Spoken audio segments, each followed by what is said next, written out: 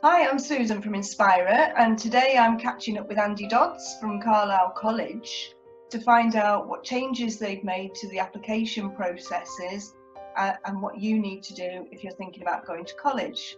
Hi, Andy. Hi there, Sue. Hi there. So I'm one of the directors at Carlisle College, and I'm pleased to be here this afternoon to give you some information on how to apply and the situation we currently have at Carlisle College. Great, thanks. I've got a couple of questions, if that's all right. No problem, yeah. So, how can young people apply to do a course with you at the moment? Yeah, well, firstly, just to say that applications are still open, so don't worry. Although the college is physically closed, as in the building, you can still apply online for courses at Carlisle College. So you simply go to our website, which is www.carlisle.ac.uk, find the course that you're interested in, and at the bottom of the course details page, you'll find an apply link. If you click on the apply button, the application just takes a few minutes to fill in, so don't worry, there's nothing too complicated there. And once you've applied, that will then start you off on the application process so that you can secure your place and receive an offer, hopefully, for study from September. And we are encouraging people to apply sooner rather than later so they can secure their place. Great.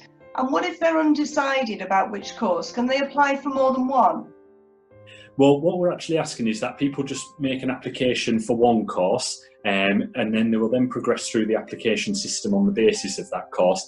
But if, however, they do change their mind at any point, because we do realise that people change their mind, have different ideas, then what we'll do is we'll just transfer your application from one course to another. But what it does is it prevents you from having effectively to go through the application system twice with two different courses. We'll just have one application that we can switch your course.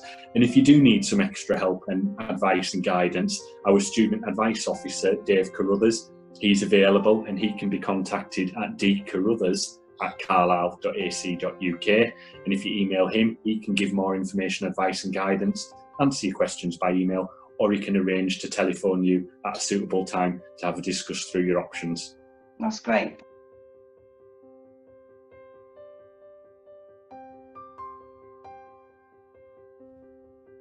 And once people have applied, what happens next? Yeah, well, when you're making your application, one of the last screens will be a drop-down menu to select a future student event, and the dates for your particular course that you've applied for will be available in that drop-down menu. At that future student event, you select your date, you would then come into Carlisle College, and that's your opportunity to discuss your application with the tutor, make sure the course is suitable for you and that it fits with your future career plans, and that you meet the entry criteria for that course.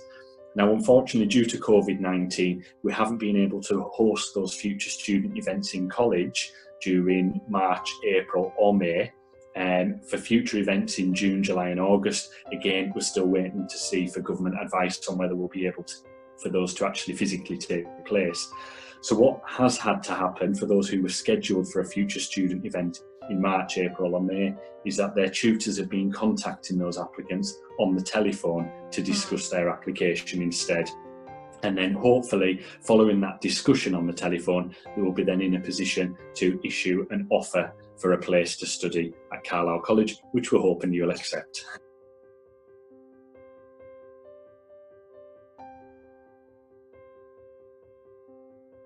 And I'm just thinking about people who might be needing help with the costs of coming to college. Are they still able to find out about that at the moment? Yeah, again, we do have a range of financial support available at Carlisle College to help our students succeed in their studies. That can range from travel support for those who live more than 3 miles away from the college. It can include childcare support for those who need childcare arrangements in order to attend college. We also continue on the free school meals provision for those who are eligible, and there are also bursaries in place as well to help meet the costs of your course, such as equipment and resources. So all the information on the financial support that is available is on at the Carlisle College website under the student finance section, so please do delve into that. Or alternatively, again, you can discuss that as part of your future student calls or with our student advice officer, which again was dcarruthers@carlisle.ac.uk. That's great. Thank you very much, Andy. I think that's going to be really useful for people. and I'm going to put it out on our Inspira website, and they'll be able to hear all about it. So thanks for your time.